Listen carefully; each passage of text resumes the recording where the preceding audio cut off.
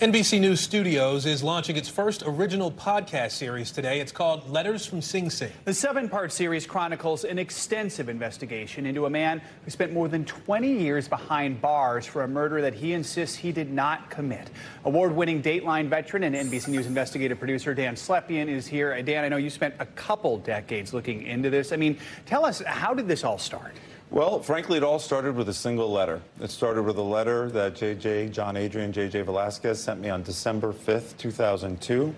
And that turned into a stack of letters within the next 20 years and a 20-year odyssey for me that, frankly, changed my life and so many others. It took me into a very dark abyss, into what the criminal justice system, many people say the criminal legal system now, treats people with post-conviction claims of innocence, and really poked a hole in the center of Pandora's box. And it was very, very troubling what I saw inside, because it's much bigger than just JJ. And I know by 2014 you had been investigating JJ's case, but more than a decade at that point. You were still in regular contact with him, and that December he sent you a letter right after he found out that his appeal had been denied, right? We want to play a little clip from of JJ actually reading that letter in your podcast. We'll play that and then talk about it. It is with great regret that I must sit here at this lonely hour and inform you that justice has no place in my life. And that hope is just a cruel joke. The craziest part of it all is that I may have to die before anyone really cares about what's actually happening. Do I have to jump off a prison tier with a noose around my neck to get people to realize that wrongful convictions are a slow death?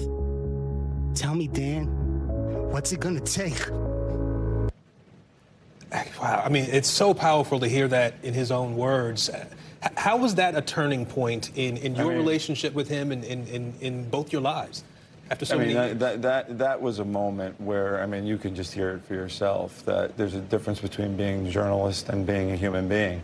And when I got that letter, my relationship with him fundamentally changed, and you're going to have to, this is why the podcast is 7 episodes, because you're going to have to listen to it to understand why. But JJ is what he did is he became a hero. He led me to other people. He became my one-man innocence project inside of Sing Sing, leading me to people like Eric Glisson, who we did stories about, who were all innocent. And he was the last one to get out of that group.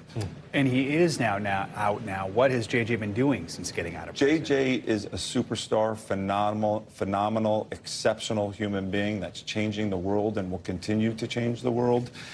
2 months ago, the President of the United States publicly apologized to him on behalf of society, yet he is still on parole and remains a convicted killer here in New York City.